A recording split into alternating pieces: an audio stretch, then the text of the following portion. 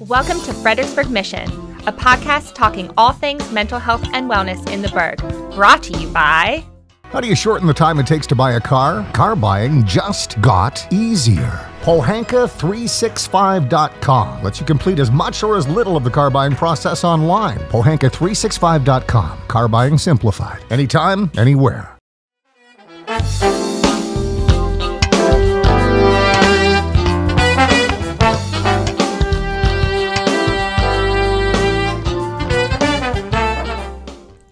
Welcome to Fredericksburg Mission. My name is Angela Rivers, and today I'm here with Zoey Jackson, a yoga extraordinaire, a published author, and the owner of 3H Yoga Foundation. Welcome. Hello, Angela. So Hi. great to be here today. Yes, thank you so much for joining me. I'm so excited to talk about what you do and all that you do in the community. Yes, I am as well. Yes. So let's begin today's podcast by just breaking it down for our listeners and telling them what exactly yoga is and how is it different from meditation? Okay. Well, yoga is, simply put, breath to movement. It is the action of putting breath to movement as you are going through your yoga poses. Meditation, however, is the full concentration, not using any movement or a minimal amount of movement, such as the movement of your eyes, but you're focused on your breathing and you're focused on a specific emotion, person, place, or thing that will help you to come to reach the point of relaxation, total relaxation. Yeah. And with yoga, though, do you focus on an object as well or just on your breathing? Well, in yoga, you are focused on your breathing and how that breathing helps you to get into and out of your yoga position. So not necessarily focused on anything or anyone, but just the movement that you're doing as you're going in and out of the poses. So you breathe with the poses? Correct. Okay. So for example, if I'm going into a movement where I'm using my hands, Tadasana. So inhale, bring your arms up. Exhale, bring them down in prayer. That's a good example. Inhale, exhale. So you can inhale either through your nose or your mouth, and you exhale as well. Okay. I've taken yoga before, and not every teacher teaches it like that. Oh, really? Is there a reason why they might not explain about the breathing? Or do they just assume that you already know, maybe? It is really, I would say that it's based on where they were taught or what school of yoga they were received their certification, teacher certification from. I received my certification back in 2007, or actually 2011, sorry. And it was through Core Power Yoga in Chicago. And that's when I learned about the different breaths, which are also called asanas, as well as movement. And so that's the way that my instructor, or my yogi instructor taught me. Just make it simple, basic and plain, breath to movement. And how did you get into yoga? Oh boy, do we have enough time? We do. Well, I initially got into yoga as a college student while enrolled in Army ROTC. Yes, Army ROTC, the girl in me. It was something that actually my dad wanted me to do. And I didn't do it my freshman year. I actually waited until my junior year, and I enrolled on my own. And I enrolled because I wanted to have a job, a guaranteed job after I graduated. And I wanted to do something that was going to not only help me, but help others as well. So serving my country and giving back to all things related to Americans. Yeah. And then, so from there, what was the transition like? How long were you in the military? What was that like? Well, I served in the military for a total of 23 years. 23 years, both active, reserve, and guard. Reserve means that I do it part-time, 1 weekend a month. And also in the National Guard, that means that I served specifically for a state. So for the state of Illinois, I served in the National Guard, as well as the state of Virginia. While on active duty, though, I served in Germany, and then as active guard reserve, that's also active, but in a reserve, it's a reservist on an active duty status. That is, I was able to serve at Georgetown University. I was able to serve at a unit in Iowa, also come back home and serve at a unit there. What I want to say is that being in the military really, really prepared me for anything, including being a yoga instructor. But my journey to finding yoga and making it my own and making it a lifestyle actually began when I went through a very challenging and traumatic time in my life. Due to stress and really just being overworked and not really doing self-care. I became a diabetic. I became a type 2 diabetic. And then in 2015, I became a type 1 diabetic.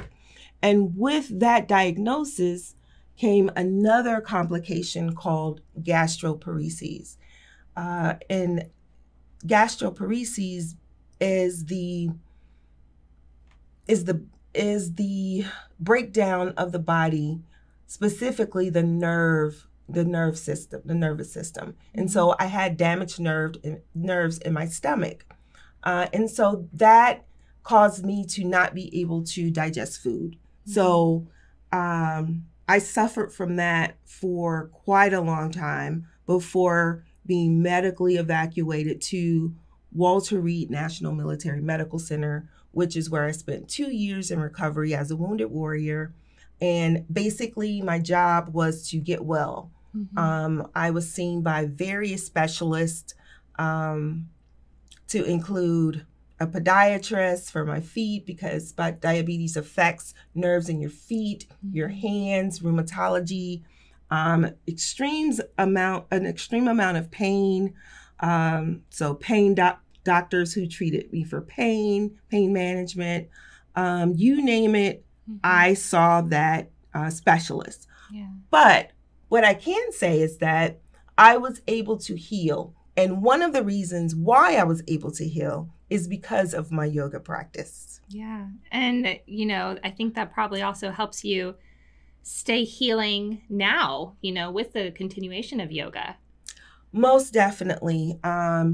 Once I was retired from the military, I retired out of Walter Reed in December of 2018. I continued to practice yoga. I continued to see a yoga therapist, and that is a licensed person who does yoga with you, shows you the poses, tells you the benefit of the poses, and actually leads you through meditation. That was a great experience. And then I became a yoga instructor here locally, working at Gold's Gym. And then I started teaching just to individual clients and small groups who requested them, which is what I do now.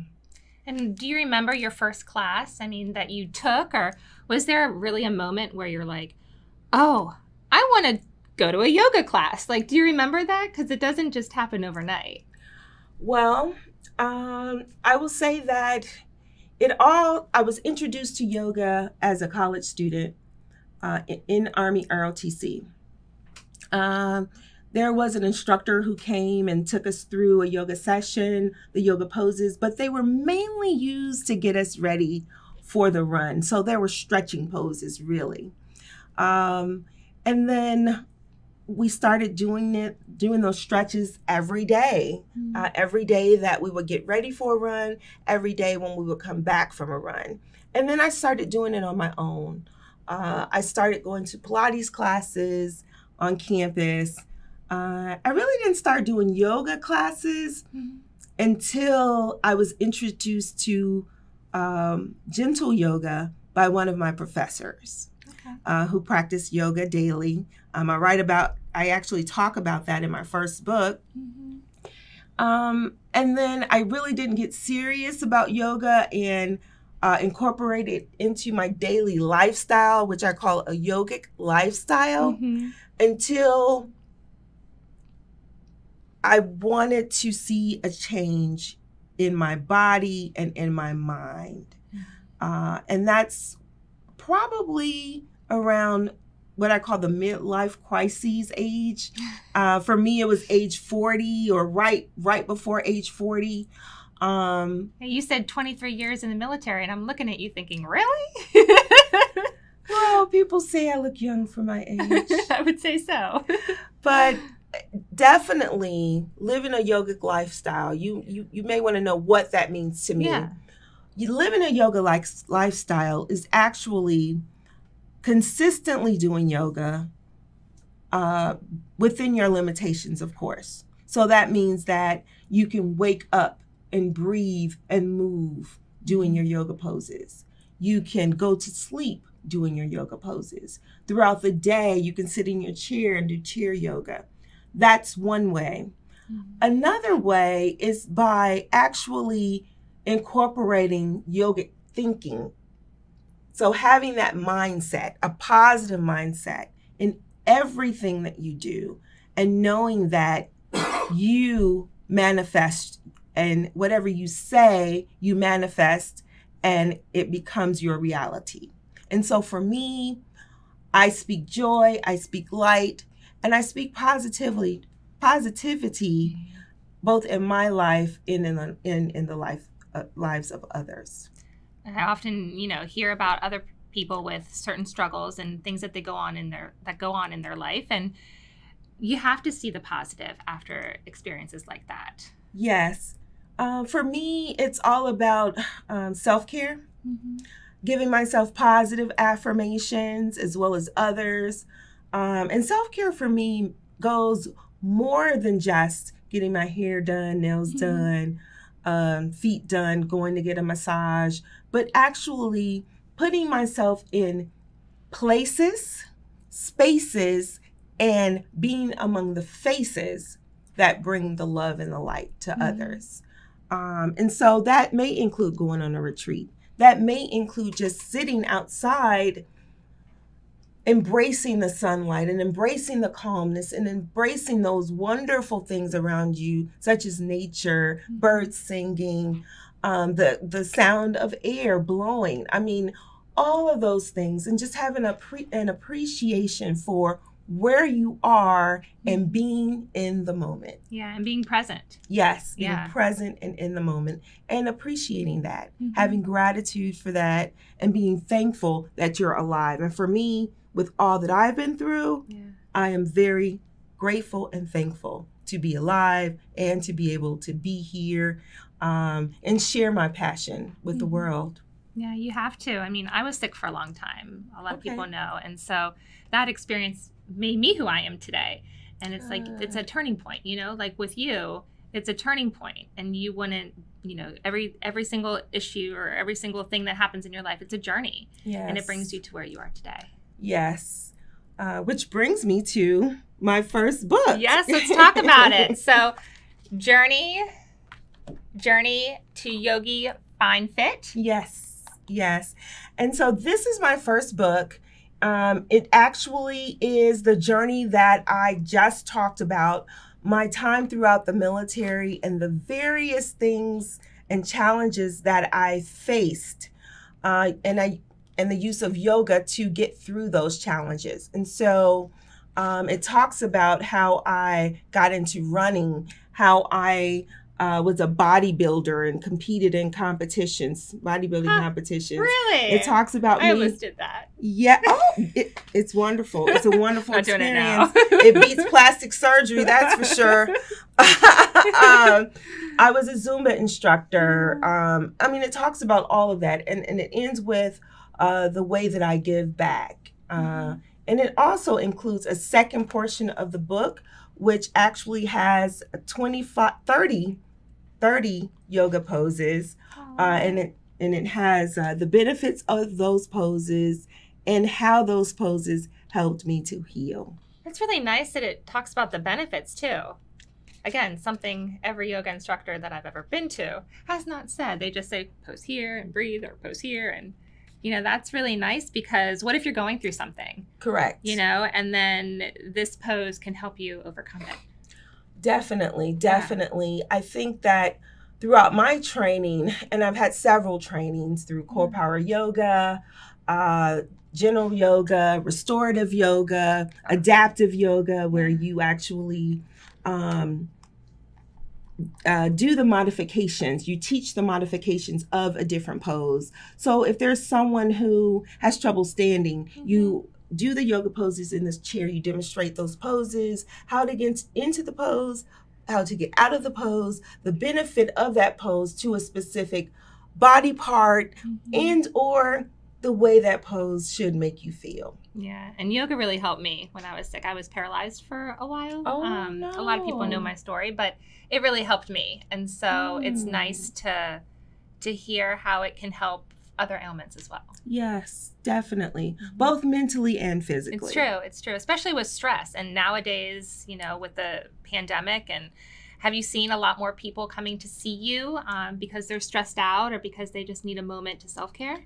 Well, I did own a yoga studio, a dance, fitness, and wellness studio called Z Body LLC, Dance, Fitness, and Wellness Studio. I launched that studio in January of 2010. Okay. But unfortunately, I had to do a military move. And so I just took the business with me, and it became a virtual business way back then. Yeah. And so I would have clients. I didn't have a lot of clients because I also taught at the local gym wherever I was stationed in the military. But now it is difficult to maintain clients because of COVID. So it's it's a delicate situation when you are given a yoga class, because you not only have to do temperature checks, but you have to check to make sure they've been vaccinated or have the booster shot now. And then also for myself, because I still suffer from some complications from my diabetes, I have to be very careful and very vigilant in my own self-care. And so right now, I have just limited my teaching to people that I know, or various organizations that want me to come out, such as the United Methodist Family Services Foster Care Agency, or home schools, for example, here in Fredericksburg, which I do virtual classes. But yeah, right now it's all about serving within my limitations. Let's talk about your foundation for a minute and how you serve our community. Your 3H Yoga Foundation. On here, your mission is to uplift, to engage, and encourage underserved, underprivileged, and underrepresented populations to achieve optimal health and wellness using community-based yoga, meditation, self-image, and you do seminars and you educate through outreach programs. Correct. And within this community, the Fredericksburg community, I have the wonderful opportunity to work with a foster care agency. In fact, we are in the beginning stages of planning to having me work with the parent support group and the youth support group for the United Methodist Family Services Foster Care Agency. I'm really excited about that.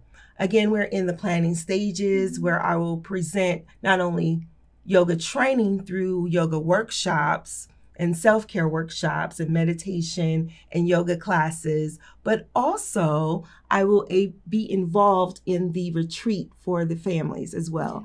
And so all of this will begin in January. And so I'm excited to plan with Latoya, who was on your show last week, I believe. I talked with her extensively. And actually, we've known each other for a couple of years now.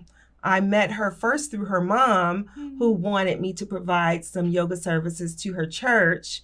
And then she introduced me to her daughter because I told her that I was a foster parent. And she was at the time a caseworker. And now here we are. She's here and in a very huge role at the foster care agency. So it's a blessing. And I feel that it is really a great time. So it's two things: season, reason, and lifetime. So there's a reason why you do certain things. And then it becomes the season, your time. And so that's when all these opportunities start presenting themselves. And then there's the lifetime, the people that come into your life and they become friends for life. And Latoya is one of those people. Yeah, definitely. She's incredible, and she meditates and has a big passion for that as well. So it's nice to bridge that together. Yes. Yeah. And then you were a foster parent, you mentioned. Yes. How was that? How was that experience? Well, my husband and I, we initially went into foster parenting under the Fredericksburg Foster to Adopt Foster Care Agency. And I believe it's through social services here in Fredericksburg. And we initially went in because we wanted to adopt. And we knew that if we went through the training, there's a high possibility that we would receive that opportunity. And immediately after training, maybe about a month or two after our training, we were presented with the opportunity to have 2 foster girls. And we have 2, at the time we had 2 teenage boys who were finishing out their high school, they're in their last years of high school. And I didn't have any girls. I have lots of nieces, but I just wanted to be a mom of girls. There's a difference, you know. There is a difference. And so we did get that opportunity, and they were with us for about 6 months. And unfortunately, we weren't able to adopt, but we really, really wanted to adopt them. And it was a wonderful experience. You know, it's a very humbling experience. It teaches you a lot about your own patience, about parenting does in general. Yes. I think that being a foster parent actually made us better parents, better people in general, because there was a certain amount of compassion, a certain amount of forgiveness, a certain amount of acceptance. All of those things that we learned through our foster care training, foster parent training, as well as through experience, tried and true, with our foster children. It made us become better parents. And we were able to foster for almost 3 years. So we had 3 sets of siblings. Actually, like I said, the 2 twin foster girls, love them. We actually had 3 other children who were 3, 4, and 7, a sibling group. And then we also had a teenage boy, age 16, who turned 17 with us. And so all different age groups, and we enjoyed every minute of it. Do you miss it? I do, because you become so attached. And, the goal of kids being in foster care is to return home. And when their parents aren't able, and the agency has, tried to reach out to families and their family members, and they're just not able to make that connect, then either the parent loses their parental rights, and then you come into the adoption, being able to adopt. Unfortunately, that did not happen for us, because our kids were returned back to their parents or returned back to their sibling group who was in another home, because at the time we were only prepared to take 2 children, and they were actually part of a sibling group of 5. And so they were actually separated in 3 different homes, and they were able to put them in one home. That's good. But yes, I loved it so much, so much that I wrote a book about it. Yeah. And this is, I can't wait to have my daughter read this. Yoga with my foster mom. I just love that. Yes. This is my second book, and it is actually about my experience. So it is nonfiction as a foster mom. And the purpose of the book is not only to show parents that they can use yoga as a way to spend quality time with their children or introduce them to a new form of health and wellness, but it also serves as a representation, allowing foster children to see themselves in a positive light, doing something that will promote better control of their emotions, better control of their breathing, better control of themselves as they self-manage, as they aim to self-manage themselves and their behavior. Yeah, help them stay balanced, and reduce the anxiety or the panic attacks, or help reduce the trauma. Yes, all of that, all of that. And so as part of my 3H Yoga Foundation, we provide not only training for the mentors that the agency has, or we will provide mentors for the agency who are trained to do yoga with a child. But like I said, we also provide workshops and training to other organizations who may want to provide yoga classes, or yoga and self-care workshops, yoga and nutrition workshops, yoga and wellness, yoga and self-care. So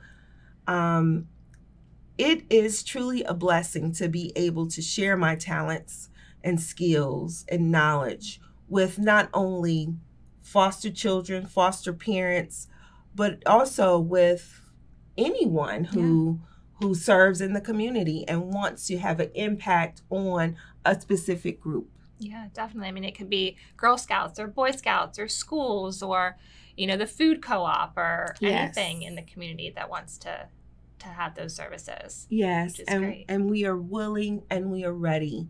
And so if they want, please reach out. We are in desperate need of mentors right now.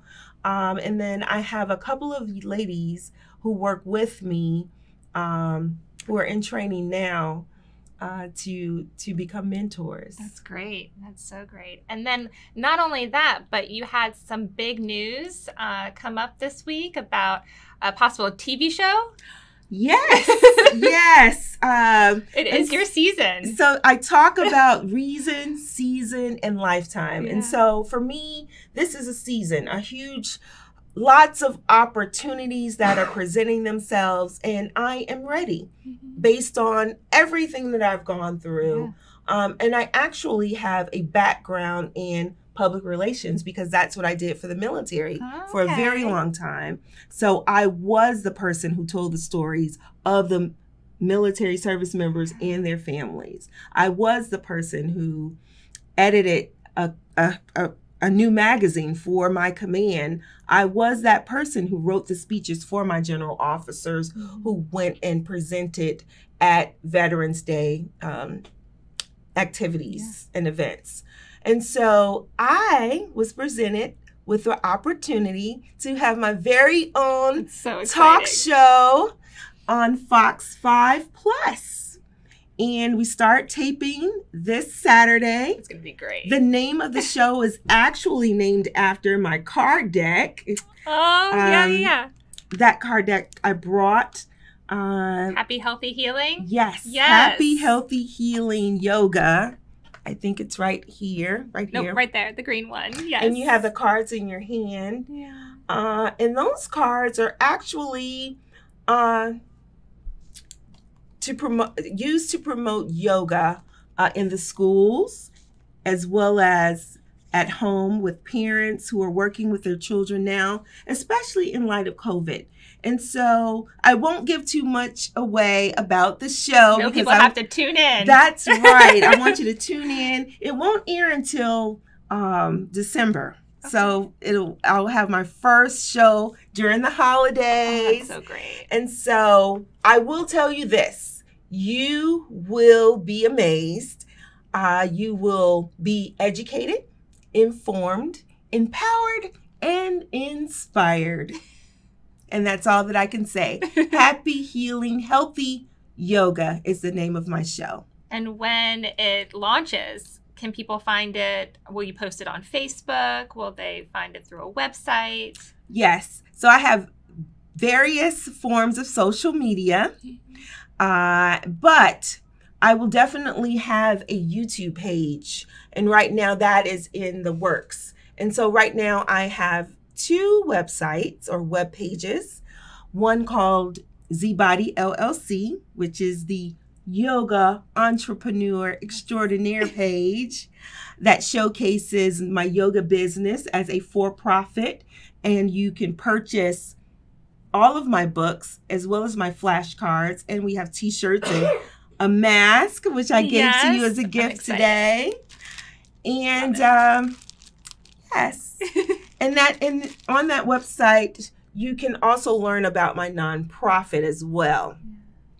The other page that I have, webpage that I have, is an author webpage. And so on that webpage, you will find all of my books, my bio, book reviews, book events that I am doing where you can find me, such as the book fair or the book festival that took place last weekend. Pictures from that event are there. And also, if you want to request me to come to be a local author or a speaker at any of your events showcasing any of my books. Yeah. And can they also find you on those pages to sign up for you to come teach like a yoga class or anything of, like, say, a Girl Scout troop wants to reach out? Yes. So that is where they would, again, do the request for a visit. Okay. But I also have a subscription page and a contact page. So I prefer that if someone wants to do yoga with me, that they send me an email, because it is a private session. It could be one-on-one, small group of no more than 3 to 5 people. And so that's what I'm doing right now. And if they want it in person, of course, I have to do all those checks for COVID and temperature. And but normally it's virtual right now. Okay. And you wear so many hats. But I asked this question to everyone. I probably already know the answer to it, but I would love to hear yours. At UMFS, we value our foster families. We value our community, our children, our teens, our staff as being unwavering champions. How are you an unwavering champion? Well, first I'll just define what an unwavering champion means to me. And being someone of a military background, I believe in loyalty, respect, honesty, discipline, and consistency in whatever you do, and displaying good character and sharing your passion not only with the people that you love or the people that are close to you, but also being able to teach and reach others outside of that circle. And so for me, giving back not only through my nonprofit, but just being that person who strongly believes that you do unto others as you want done to yourself. For me, it's spreading positivity. It's always giving a compliment. It's always affirming not only myself, but others as well. Because you only live once. And so why be downtrodden, negative? The energy that you give is the energy that you receive. And I'm a strong believer of manifestation as well. Manifesting what you say can either hurt, harm, kill, destroy, or grow, prosper, develop into what you strongly love and desire. And so that for me, just being in that role, having an opportunity to be a leader in the community and sharing what I love is what an unwavering champion is.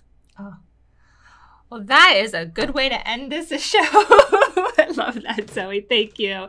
And thank you so much for sharing your passion with me and and with the community and with all of our listeners. It's been a pleasure, and I know I'll be seeing a lot more of you, and I'm excited about that as we bond through UMFS. So thank you. Yes, and it was a pleasure to be here. I'm so happy to be able to be here with you. I'm looking forward to doing more. Yeah, I'm excited to see how your season continues to blossom. Yes. Yes. Thank you. Thank you. Well, this is Fredericksburg Mission with Angela Rivers. Of course, if you'd like to learn more about becoming a foster parent, please visit www.umfs.org/foster. We'll see you next time. Thank you for joining us. I'm Angela Rivers with Fredericksburg Mission. Tune in at Apple Podcasts, Spotify, or anywhere you listen to your podcast. Join us again next week for our next episode. How do you shorten the time it takes to buy a car? Car buying just got easier. Pohanka365.com lets you complete as much or as little of the car buying process online. Pohanka365.com. Car buying simplified. Anytime, anywhere.